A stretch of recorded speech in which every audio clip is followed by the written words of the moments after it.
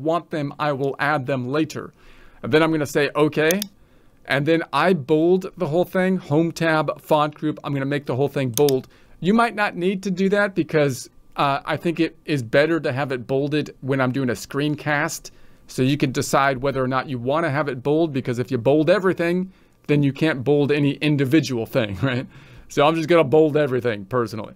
All right, and then I'm going to start with the accounting equation up top, and we'll start with that piece of the worksheet, and then we'll add to that.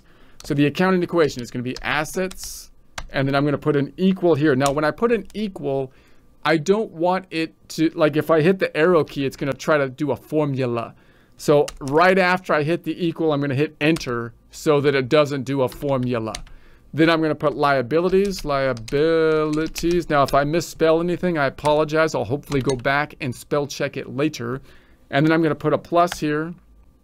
And then again, if I hit the arrows, it's going to try to do a formula. So I just want to hit the plus and then enter so it doesn't do a formula. And then I'm going to put equity. So that's my standard baseline accounting equation. Let's take that whole bit right there. I'm going to center it by going to the home tab alignment. We'll center it. And then I'm going to go into the assets and do my color coding on it.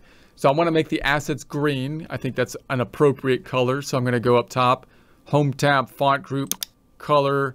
And then let's just make that, I think this is just like the default green.